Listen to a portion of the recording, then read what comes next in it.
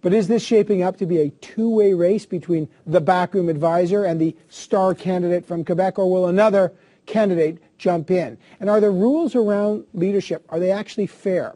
We've got one potential leadership candidate here. NDP MP Nathan Cullen is with us now from Quebec City where the caucus is meeting. Mr. Cullen, let's guess right on the table here. Are you considering running for the NDP leadership?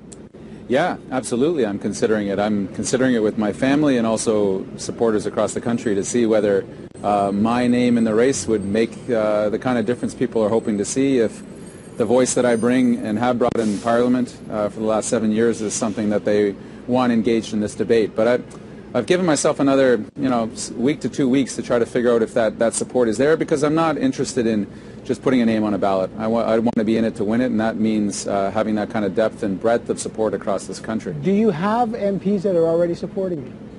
Yeah, a couple of them are. We're sort of working through what they want to see. I mean, they know me, obviously. These folks have been around, but they want to see how the race is shaping up. And I think sometimes with endorsations, certainly high-profile ones, caucus members, there's some strategy that I'm just learning, frankly. I've never been in one of these before, that you would want to lay it out. But I'm being real cautious with them.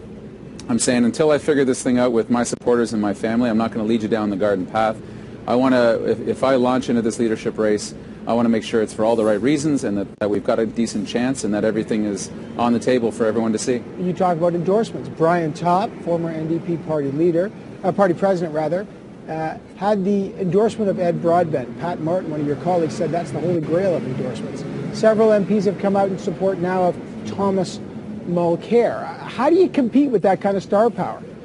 Oh, I don't want to say it's intimidating, but it's certainly significant. I mean, Ed is a dear friend and obviously an icon of our party. He brought us to a different stage at a different time and is just a fantastic person to have on your team. So all the kudos to Brian. He's secured one of the big names, just certainly within the NDP family. But I also know that the New Democratic Party and our members and potential members, which I think is probably the most significant group, also want to decide for themselves. We are inherently free thinkers, independent thinkers, and the people that I talk to are not going to blindly follow one way or the other simply by the set of endorsements that one candidate has or the other. One thing that may affect your decision are the rules. We found out all the rules today.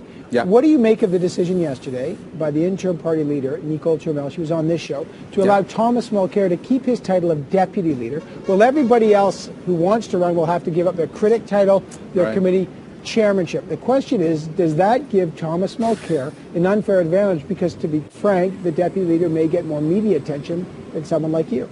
Right.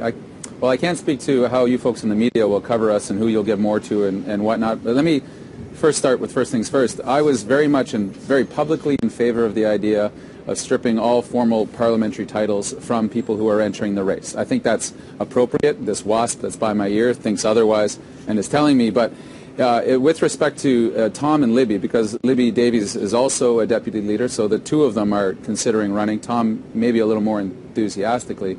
At first I was a little cautious about it, but since sitting down with caucus and sitting down with the leadership today, I've been assured that there's not going to be any favoritism given. There's not going to be any extra little oomph in our parliamentary work because of that title, and it's, as the term is, honorific. It's a title without specific roles and duties. For example, question period. You've got no problem with he gets to be the deputy leader if he decides to run, but everyone else doesn't get a title. Right, but he is the deputy leader right now. So if he steps down from that title, he's still the deputy leader. I think we want to be careful that we focus on the things that truly matter. And what's truly going to matter is who runs a good campaign, who signs up and encourages lots of new progressive people into the party, and does a good job. You know, who lights up the room, who lights up the country, and makes sure that this resurgence, this renewal of our party continues down the path that Jack set us on. Now, I recognize that Quebec now is the dominant part of your caucus, right? 59 members there. But this is a one-member, one-vote, and there's more members in the part of the country where you're from, the West. One of the issues that plays differently inside Quebec than outside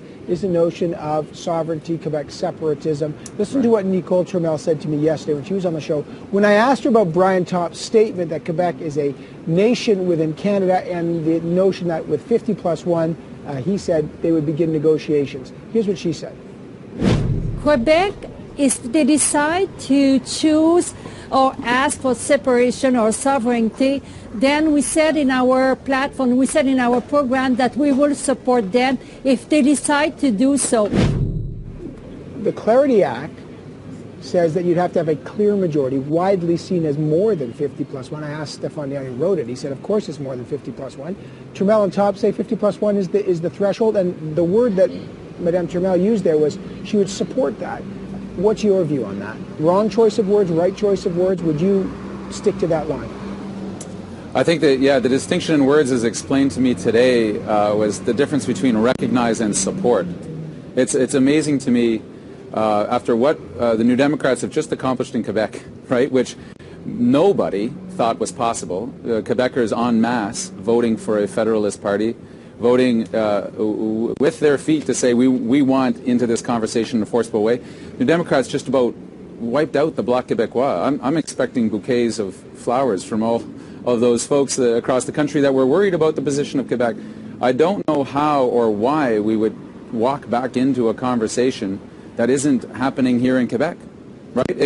If Quebec is surging forward with these questions and there's a big push from different sectors in society to talk about a referendum again, my goodness, then that's the engagement of the conversation. But Lord help us if we, outside of Quebec, try to instigate that conversation within the boundaries. It's ridiculous. It's the wrong thing to do.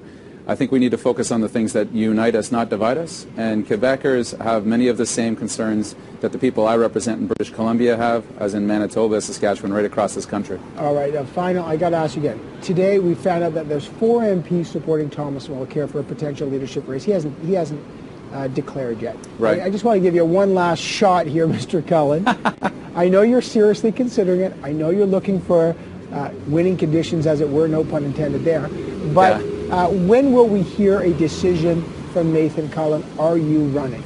I'm giving myself to the end of this month. Anything beyond September is going to feel too long for me. You're either in or out.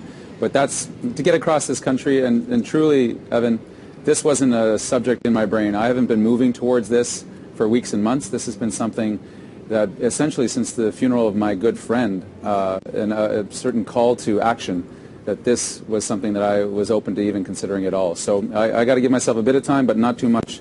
Okay. End of the month feels good. All right, let's hold you to that.